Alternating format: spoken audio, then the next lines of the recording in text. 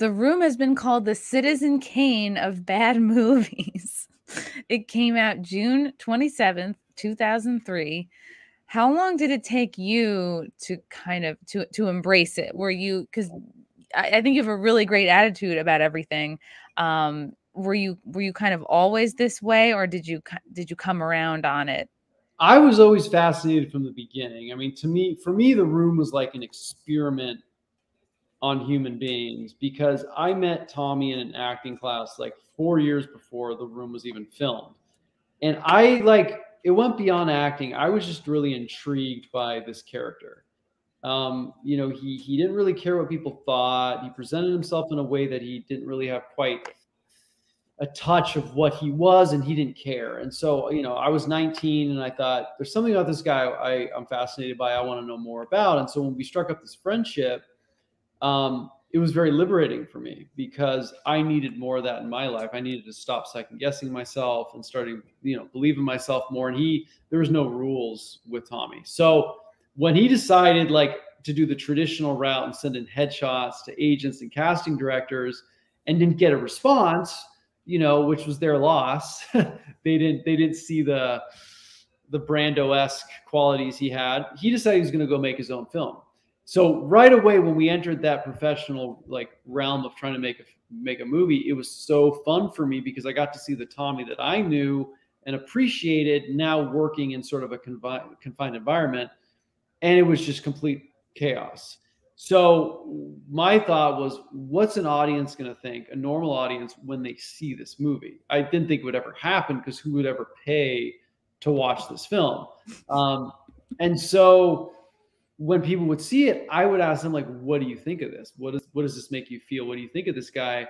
And I got that early on when I showed the dailies and the rough cut to my family, way before it ever was finished. And my dad, I've never seen my dad laugh harder. He only Seinfeld and these other comedy shows, and he just thought it was the funniest thing. So when people started watching it and talking about it, I just thought it was absolutely hilarious. I mean, it wasn't a movie I would ever show professionally or show a date if I had a girl over. It was always something that I just was intrigued what normal minded people thought of this. And I got all these film students that would say why they liked it. And a lot of it added up to what I saw in Tommy in that acting class. There was just something chaotic and really fun. There was so much comedic talent there that he didn't even realize that he had, and that made it really interesting. And so I never really was embarrassed by it. I was always more fascinated by it. So when people started seeing it and wanting more, I would share stories about the making of the film, and they're like, we need to know more. How did this happen? And that's where I got the idea to write the book, because I thought, what a great challenge. Write the story behind the making of the Citizen Kane of bad movies, and then have that story be made into a good film, because I feel like that's a great way to turn the tables. So as you were writing the book, you had a film in mind, even as you were writing? Oh yeah, from the get-go. The idea was this book was going to be like an Ed Wood, Sunset Boulevard, Boogie Nights. I went into it thinking this has to be a character story between these two friends, because not many people are going to want to read about the making of a bad movie, but they're going to want to read about a really screwball friendship that sort of in its own way succeeds against all odds. I think that's all a story that we, the public can relate to. When you guys were in acting class together, and I haven't done any acting classes, but I did 5 years of improv, so I have a sense of the people that are in acting classes, and it's who you connect with right away.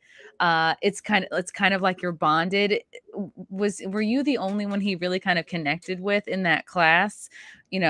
And I wonder if anybody else in the class is now looking at you being like, oh man, I should have been nicer to the weird guy. I could have been in the movie. Yeah, no, I know people just didn't get it. They were all he'd argue with the teacher, and he'd be like, I'm so sorry, may I correct you?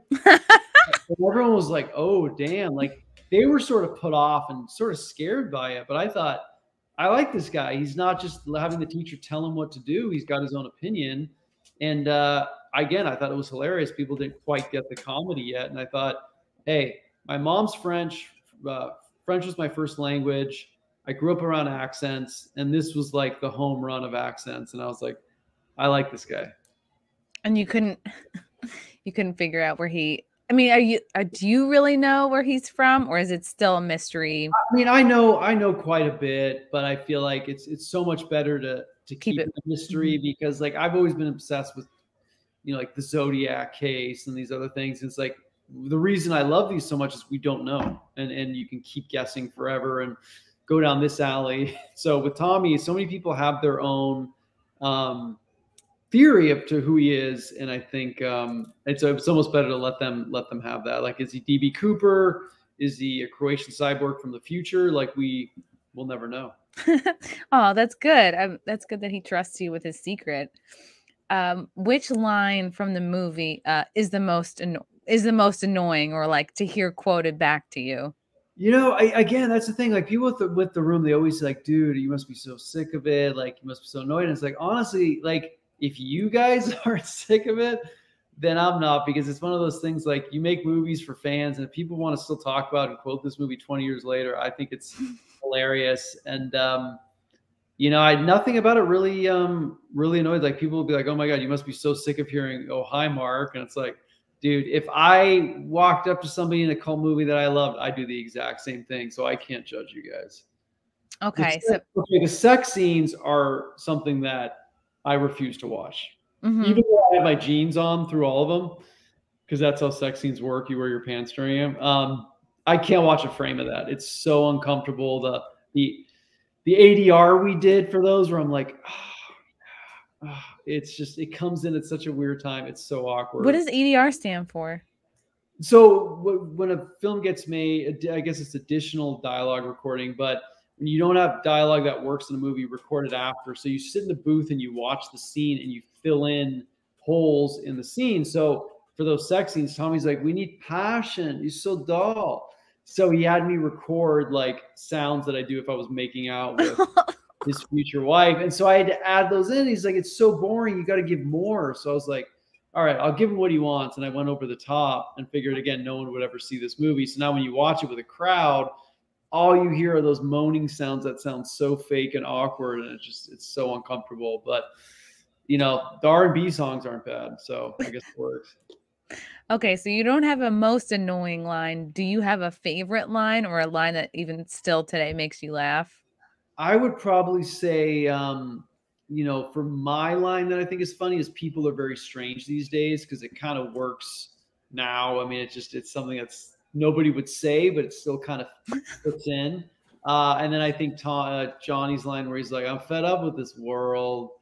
Well, honestly, Johnny's lines, if you break them down, you could talk in room quotes all day long and get your points across. Like, I've had friends that do that, where they just, like, they're going through a rough day and they just quote room lines to communicate, and like it oddly works. So I don't know why it's so quotable, but obviously you're tearing me apart. Anything from my princess is pretty good. I don't know why it's so quotable. It's bizarre. Yeah, I always say, like, I find myself going, hi, doggy, every time I see a dog. And you're my favorite customer. Yeah, that scene is insane. That was the last thing we ever shot on The Room. So shooting in San Francisco was like a last minute thing that Tommy came up with, because that night I had just broken up with my girlfriend. Oh, no. I was like, it was like my first breakup, and I was just in shock. And I was like, did I like mess up doing this movie? Did I like make the wrong decision? And now all of a sudden, like, I didn't know what to think. And so I sit down with Tommy, and he sees I'm upset, and he says, oh my God, don't worry about it. You have 100 girls. It's okay. And then he saw that advice didn't work. And then he's like, why don't we do scene in San Francisco where we talk about your sex life? We talk about life.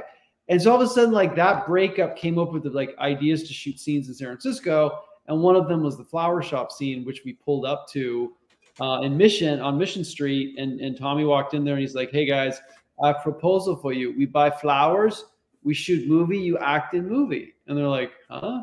And so they agreed to do it. And on the very last take we shot for The Room, he noticed the dog, and he's like, so cute. My God, is your dog real thing? And they're like, yeah, sure is.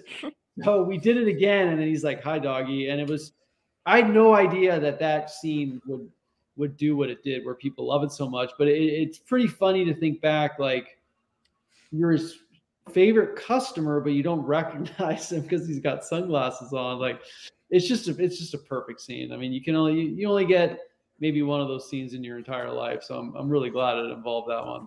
It is funny because like the feeling is just that like any customer is her favorite customer. Like whoever comes in is her favorite customer.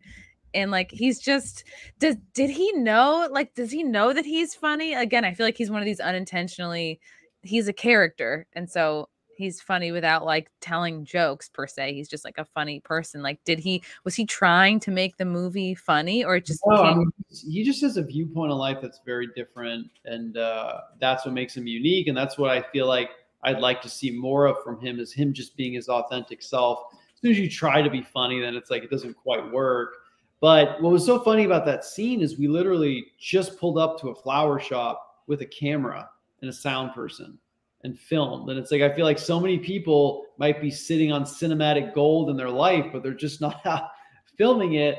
And that's what we did. Like I think he just has a unique way of life. He had creative control, so he could make the film exactly the way he wanted to. And that doesn't happen very often. And then you couple that with this script that is one of the most insane things ever written, and you have something, like The Room.